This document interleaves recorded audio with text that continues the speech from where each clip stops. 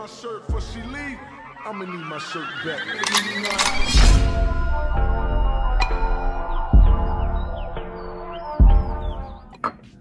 Alright you guys, so hopefully this is a good angle. I decided halfway through that I wanted to just make like a video on how to get smooth application. So these two nails right here is only application, so I'm just going to show you guys or just give you some tips on how to get smooth application. And honestly, this is a new setup for me, so I'm hoping you guys are in the frame. Okay, that looks a little bit better. So I know my past videos the angle has been awkward, so hopefully this is better.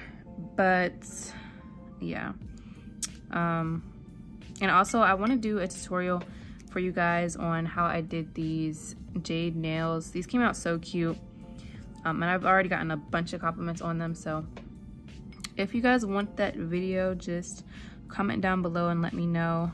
But let's just get into how you get this smooth application. So the first thing is you want to make sure you saturate your brush in monomer, and then it's the key to picking up the bead. So you get your monomer in there, and then I'm gonna dip it in the acrylic. You can hold it down and get your bead like that, or you can tap 3 times like I'm doing right now. So this is kind of like a big bead, medium sized. And so to get smooth application, you really want to make sure that you dehydrate the bead almost to where it's a good consistency that you can mold it onto the nail. So see, this one's actually really runny. Normally I do a little bit drier beads. Actually no, this is a perfect bead to work with. So you see how it's not moving, like I placed it on the nail and it's not moving at all. That's the kind of bead that you want when you're looking to get smooth application. So I'm really not even manipulating the top of the nail. I'm only messing with the sides to make sure I can get that clean shape and still keep them at the shape of the nail. So right now I'm just messing with the sides of the nail and smoothing it out so that I can start bringing it down. But as you see, I keep dipping back into my monomer just to clean off my brush, make sure there's no debris in the brush, and it really just helps you when you're messing with the acrylic, trying to bring it down. So then I'm just gonna slowly pat the nail using the belly of my brush. That is the middle part of the acrylic brush that I'm talking about. You're just gonna use the belly of the brush to pat the nail into place and really just bring it down the nail. And so this way you can see I wasn't even really manipulating the acrylic. I was just letting it set onto the nail and allowing it to kind of harden a little bit before I go ahead and bring it down the nail. So you really want to get a not dry bead, but an in the middle bead. And I probably will do a video on like acrylic ratio, like liquid to bead ratio, just so you guys can kind of get a gist. But as you guys can see, the nail is smooth and it'll definitely cut down on your filing time. So that's what you want when you're looking to get smooth application. But let me just get my next bead. Also, this is a size 18 brush, and when you're doing longer nails, you want to make sure you have a bigger brush so that you can pick up more acrylic. But definitely if you're starting out, then use a smaller brush. So again, I'm just gonna dip into my powder, tap it a couple times, get a medium-sized bead. I'm gonna take out a lot of the acrylic liquid on my paper towel, and then I'm just gonna place my next bead. So, and then as you can see, I'm starting on the sides first and just bringing it to the middle before I get any kind of spillage. And so as I'm maneuvering the sides of the acrylic, the middle is starting to set into place, which is what you want. So it's really just about like playing with the acrylic a little bit and just making sure it stays on top of the nail instead of dripping off into the sides. So you guys, I really hope I'm making sense. But I hope you guys can see me too. Oh, I also want to mention, make sure you're always angling the nail downwards when you're doing either like a practice nail or a client, just because, you know, you don't want it running into the cuticle or anything like that. So yeah. And then as you can see, I'm just slowly bringing this acrylic down using the belly of my brush. I'm applying a little bit of pressure just to make sure it doesn't set into the wrong place. So as you can see, I'm just dragging the acrylic down the nail using the belly of my brush until it gets to the very end of the nail. And then as you can see, it just blends seamlessly like that. But you see I still have the structure of my nail right here. So you have a nice clean structured nail without it being all dripping over into the sides. But the key really to getting, I feel like I'm saying key a lot, but the trick to getting smooth application is really just letting the acrylic do what it does on its own and as little manipulation as possible. So I'm just gonna get my next bead. This is probably gonna be my cuticle bead. Mine's gonna be probably a little bit bigger, but it definitely doesn't have to be super big. So just like another little medium bead. I just lost it. No. Okay, so normally you don't want to like pick it up like that, but I did just because I knew like I would still be able to work with it. So, and even so, this one's still a little bit runny, so I'm gonna have to do some cleaning up on the sides. And you see I already have acrylic in my brush, so I'm gonna go into my monomer again and dip it. So you do want to be quick when you're working with monomer, because as you see I did have some spillage just because I didn't dehydrate the brush enough before I placed the bead down. But if that does happen, you just want to make sure you get your brush and clean up the sides. And then definitely when you go in for filing, you can clean it up some more. But I'm gonna redo that and get another bead because it's not, I don't like how it looks. I still need to get a little bit more in the cuticle area. So you see I'm always turning the finger around to look at the sides and just look at the nail from all angles. So let me get another bead and dry this out a lot. You don't want the cuticle bead to be runny just because that's how you get lifting, especially if it gets under the nail. So I'm really draining out the liquid once I get my bead, and then I'm placing it into close to the cuticle and then just using my brush to push it up. That way it doesn't flood the cuticle area, but it's still easy to use. And so I'm just doing the same thing, using the sides. And then once I get it in a place that I like it, I'm just blending the acrylic down into the nail.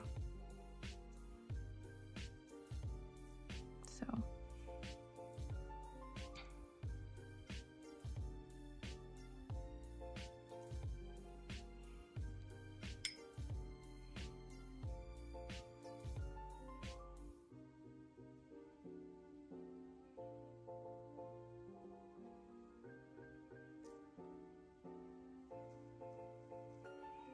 So you see the structure. I still need to add a little bit more in this cuticle area, but as far as right now, the structure is pretty good.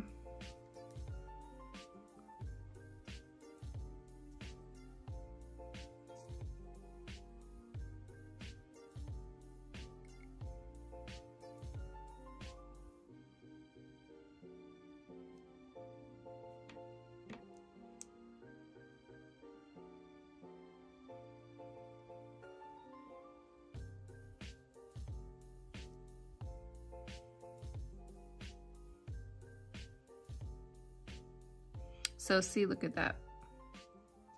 I'm gonna let this dry a little bit before it starts running to the sides, but In a minute, I'm gonna show you guys the structure of the nail and just how much just smooth application can really help you cut down filing time.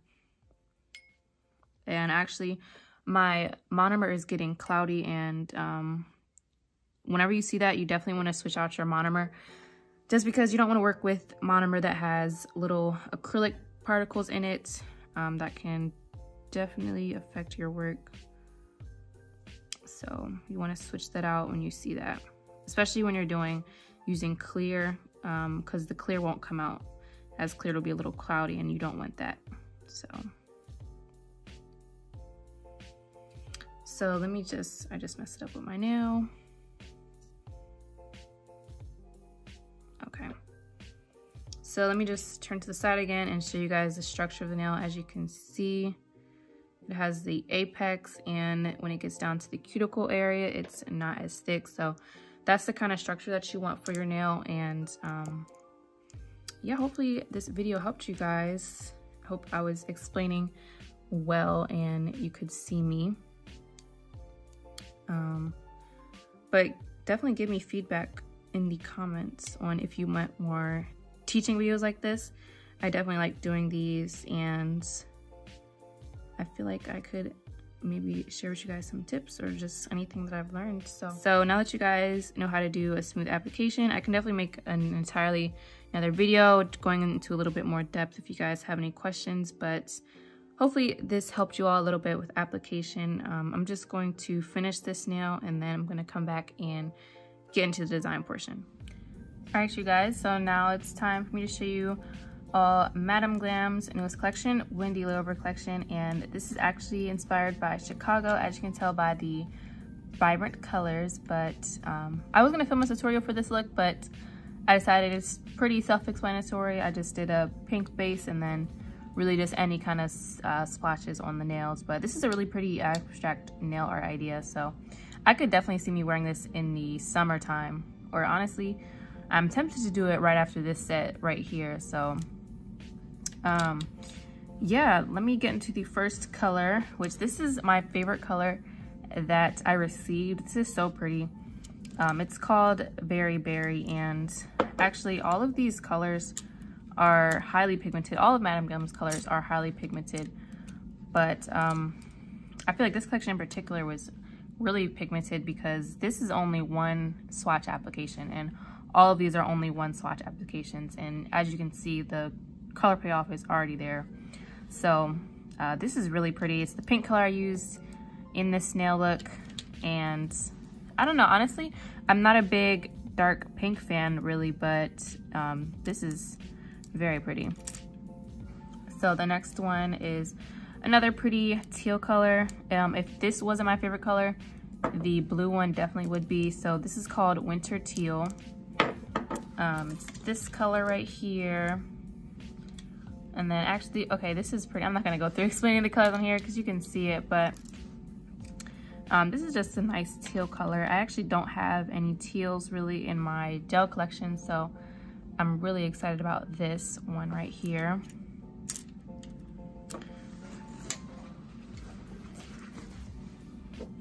The next one is a dark green color called Oh Happy Day, and this is another one.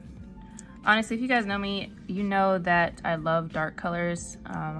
You don't really see me wearing light colors on my nails. I'm not really sure why. I've always just loved darker colors, but this is another pretty green color.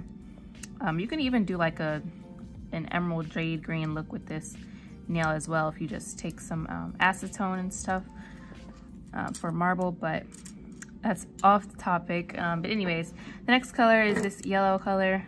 As you might have guessed, it's called Honey Mustard, and it's this yellow color right here. Definitely is giving honey mustard, you guys. Like, yeah, no, this is definitely the color that you would put on like a hot dog in the summertime.